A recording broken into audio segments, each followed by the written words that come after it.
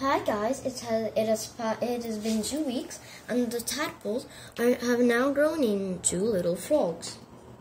The tail is sucking back into their body because they will be nourished by it. They now have 4 legs. The back legs came first, then the front legs. They're jumping and crawling around on land and in water because they are amphibians. Before they needed lots of water, now they like to jump on land.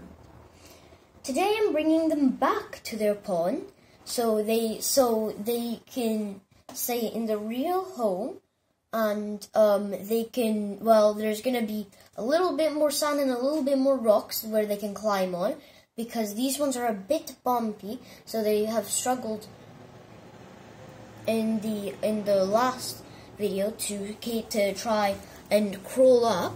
So they're going to be flatter but also smaller, and as you see over here, they've got now 2 big eyes, and their tail, from when it was about a couple centimeters long, it starts to evaporate.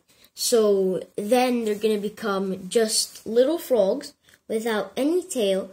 And they're gonna, of course, they'll become big amphibians, and they will keep on going on water and on land in their pond.